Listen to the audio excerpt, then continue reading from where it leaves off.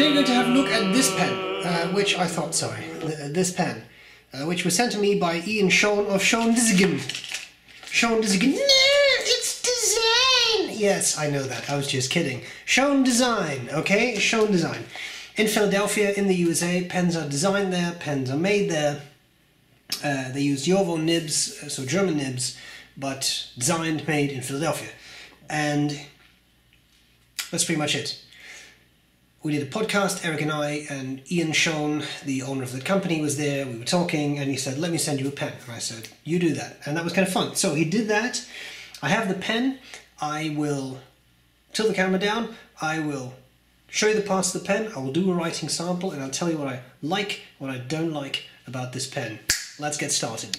Okay, so here we go with the Schon Design Pocket 6. So what do you get? You get a couple things. There was this little card, which I thought was actually really nice. I like that. It says, Happy New Pen Day, thanks for helping me live my dream as an independent manufacturer of fine pens.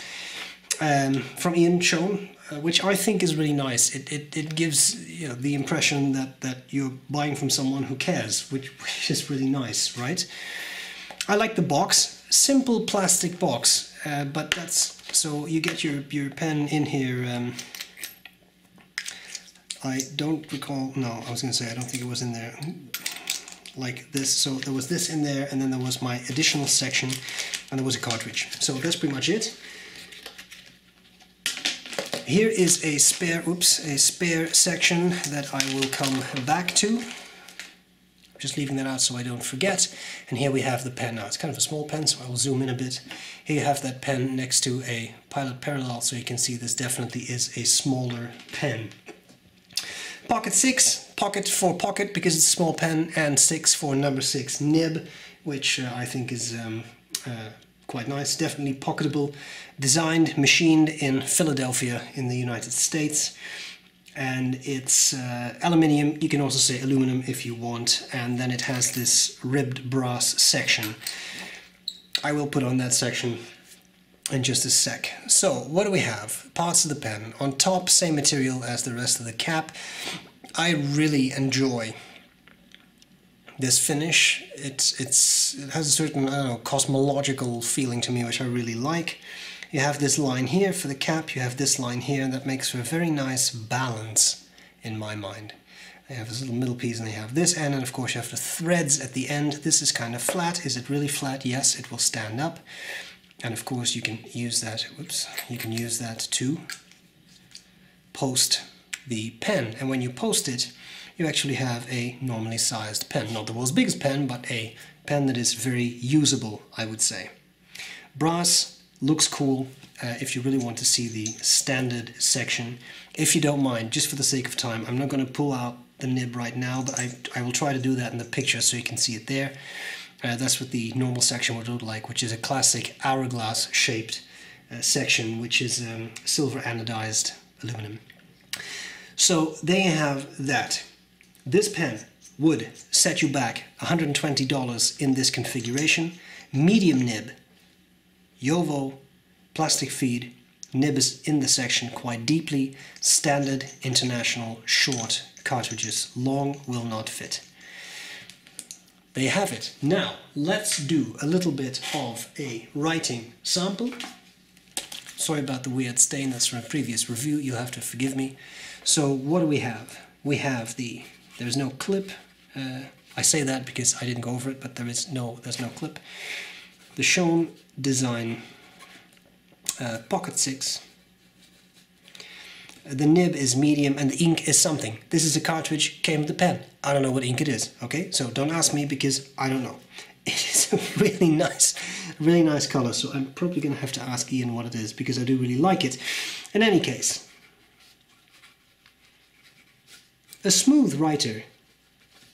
Nice steel nib.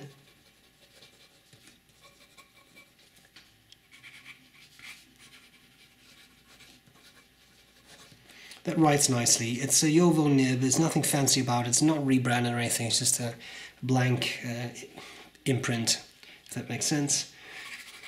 Bit of fast writing, just to see how well the nib and feed keep up.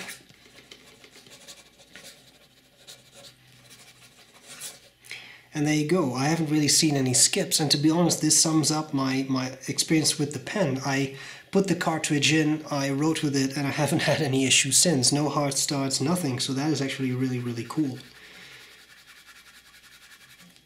Not the world's wettest writer, not the world's driest writer, but a nicely adjusted pen. As always, much care, but you can squeeze out a little bit of line variation should you want to, but it's not a flex nib. There is a flex nib available, as I understand it. I saw that in our podcast, if I remember correctly, but that's a while ago. Finally, reverse writing, for those of you who enjoy that. There you go. Possible, gets a bit scratchier, gets a bit drier, but I think you can get away with a couple of words before the nib really runs dry. And that's pretty much it. So, I appreciate it. Let's talk about what I like and what I don't like. Okay, what do I like, what do I not like about the Schon Design Pocket 6? There's a lot of things I like, there's not so many things I don't like. I mean, it's a cute pocket pen, and it does exactly what it advertises, right? This is ink, by the way. I'm sorry, I'm so sorry, it's ink. It's a pocket pen. You can put it in your pocket, and that's pretty much all there's to it. It's a small pen, right? And that's its charm. So that's it. It's rugged, aluminum, light, quite strong, kind of nice. Will age nicely, right? Let it develop a dent or a scratch or whatever. That's the charm of this pen. This is not a collector's piece. This is a user's pen, which I really like. I like that as a concept. Very important for any pen, it writes well. And what can I say? Out of the box, this pen wrote well. Nice nib, writes properly, came with a cartridge, so that's it. What else do I want to say? There's, I really like this finish. It reminded me of some sort of cosmological scene, you know, nebula, etc. So nebulae, I suppose. So that I really liked. That really appealed to me. I really enjoyed that.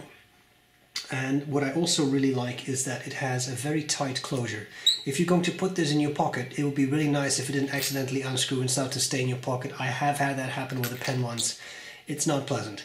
So, especially if you wear something like beige pants or something that's not jeans and the ink actually starts to seep through your pocket and everybody wonders why you have a giant green stain on your hip. Again, speaking from experience. So I don't believe that would happen with this pen, because this really is a tight, not unpleasant, but just a proper tight closure, which I think is really nice. Things I don't like. There isn't much, because I found it's a very pleasant pen. It's fun to use, it's cute. What I would not mind seeing, but this would go against everything the pen stands for, but is doing something like what Kaweco has done with the Supra Brass, or what Inventory has done with the pocket pen. They have these extender pieces which you can put in between to extend the barrel. I wouldn't mind that, because for me, even when posted, it's not the world's biggest pen. I think that would be nice, but of course it's a pocket pen, so that would kind of defeat the point of a pocket pen. But in the future, I think that would be fun, because if it turns out that this is something you don't want to put in your pocket, you just want to keep it home on your desk, then I think that extension piece would be very nice. And if you want to take it with you, you just take that out and you use it. You don't use it, I suppose, right? I think that would be nice. It is a little bit of an issue to find a converter that fits. The Kaweco squeeze converter fits, but those things hold like 3 drops of ink or something, so that doesn't do much. But I mean, yeah, that's the downside to a pocket pen like this, right? There's barely any space for a converter, so that would not work. Of course, you can refill a cartridge. I mean, I know there's all these options, right? Final thing I would say is the nib is really in there very deeply, right? It's in the section very deeply, and yeah. I personally like to see my nibs. I don't like hooded nibs, so I would like it if that would stick out more, but of course that would make the pen longer, and I fully understand that that's the design considerations there as well.